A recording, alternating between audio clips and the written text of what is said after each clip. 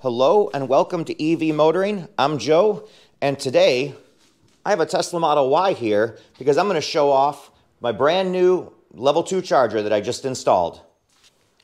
So right here I have the Lectron V-BOX 48 amp unit.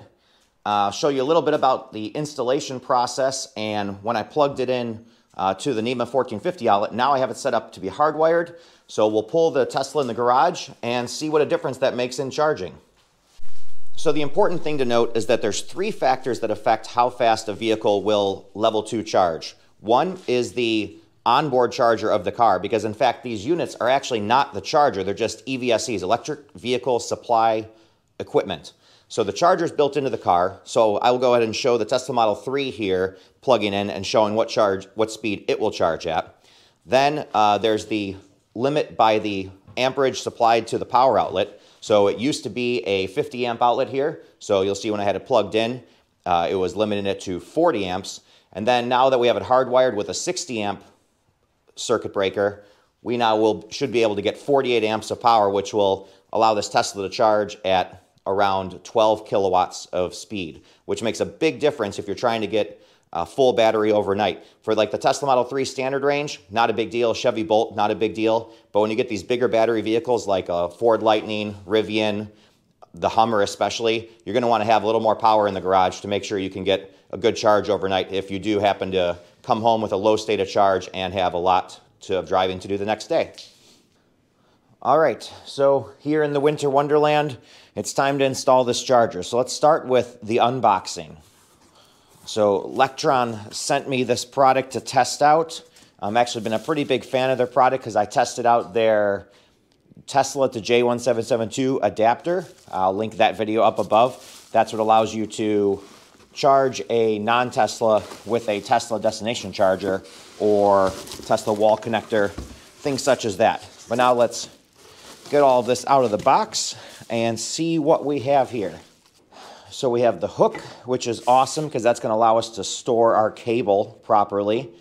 Some chargers actually don't really come with a solution on how to store the cable. This also gives us flexibility to be able to mount the charger up above where our last charger was. So this allows us to not have to be caught with making sure that the charger is installed somewhere that you can wrap the cable over the charger. This allows us to put the charger up high and the hook down low, and it'll help with cable management and work for our garage installation here. So here we've been using the Polestar charger here on our NEMA 1450 outlet. I'll take this out, show you what we got here. So that's a typical NEMA 1450 outlet. You would see that if you were installing an electric range in your kitchen. But the Polestar charger here, just like a Tesla mobile connector, delivers 32 amps of peak charging power. And it's a mobile connector. It doesn't sit on the wall nicely. I wanted to get a proper charger in here. One thing I like about this unit is the very long power cord attached to it. Some units have quite a short cord attached to it right here. So this is going to add a little more flexibility on where we want to install it, or where on the wall we want to install it. Another thing to keep in mind is, see the ground is down. This outlet can be rotated either way, but if you're having an electrician do it, you might want to make sure which charger you're buying and where you want the charger installed before that outlet's installed, so they can have that ground go in the right direction, because it might make it very tough to plug it in versus very easy to plug it in just by having this flipped one way or another. Okay, we got the bracket on the wall. Just double check that we're level. Perfect. Now I can take the charger and put it onto the bracket. It just kind of slides on here. There we go.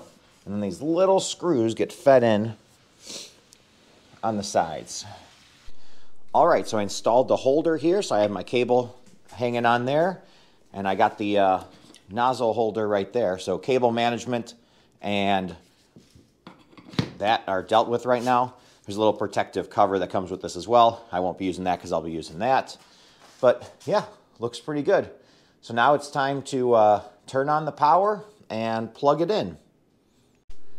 Okay, now that we have it plugged in, I can press the power button right here.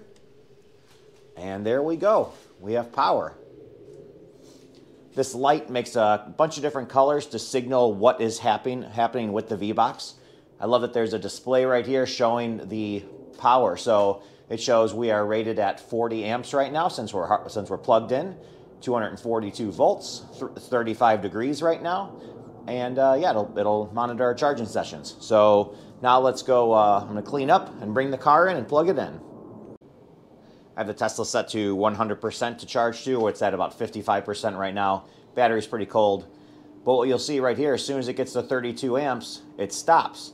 That's because, as I mentioned earlier, this Tesla can only charge at 32 amps, regardless of the charger being able to deliver 40. So now we'll jump into the future. I'll bring another EV here that can charge at 48 amps. We'll hardwire this unit and show the full potential.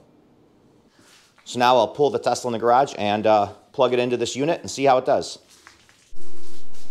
All right, have my adapter that Tesla supplies with every vehicle purchase to convert a J1772 to the Tesla plug here. Plug it in, and let's see. One of the great things I like about this unit is the digital screen right here. So it shows on the bottom left corner that we're rated at 48 amps.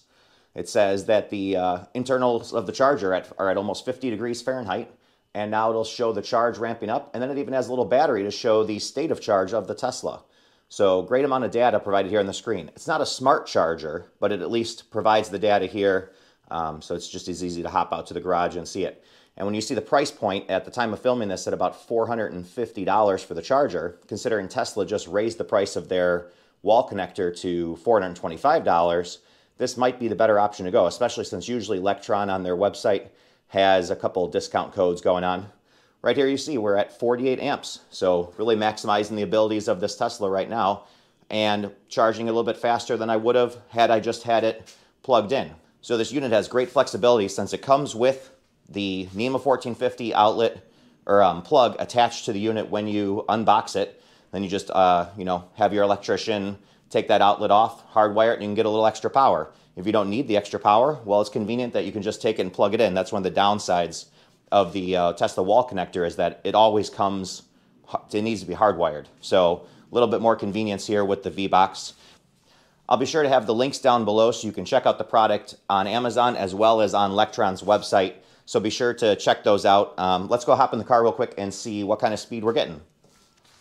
So actually it's probably easier to just show through the window here because once I open the door, it'll change the screen. You can see here we're charging at 11 kilowatts at 48 amps. 235 volts, so excellent charging with the Lectron V-BOX.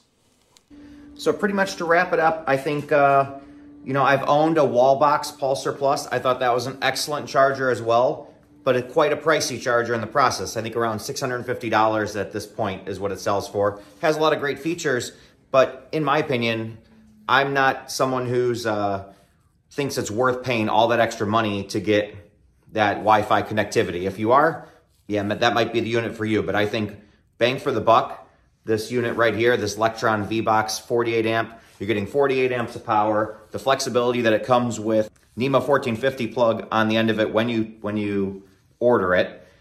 It has the dial on the back that lets you adjust the power to what power you want to charge with at home. And works great for my installation here because even though my car only charges at 32 amps. I'm constantly switching cars, testing different cars around here. So now having this extra power in the garage is going to be great to be able to test many EVs in the future. And thanks again to Lectron for sending this device and letting me test it out. So if you found this content helpful, please like the video and subscribe to the channel if you want to see more EV content as well as some more of Lectron's products that I've featured in the past. Be sure to check the links down in the description for the charger. It's available both on Amazon and directly from Lectron. Typically, it's a little bit cheaper going straight through Lectron since they have some coupon codes usually and stuff like that. But be sure to let me know what you think. Do you think this is a good product? Do you think this is pretty competitive with the other chargers out there? I think the 4-year warranty that it comes with is just outstanding. And, glad to see that they stand behind their product. There's a lot of companies out there that only provide a 1-year warranty or sometimes less than that. What is that saying about that company? If they're not willing to stand behind their product for more than a year, that means they're not expecting it to last much more than a year. And with that, we'll wrap it up and take care until next time.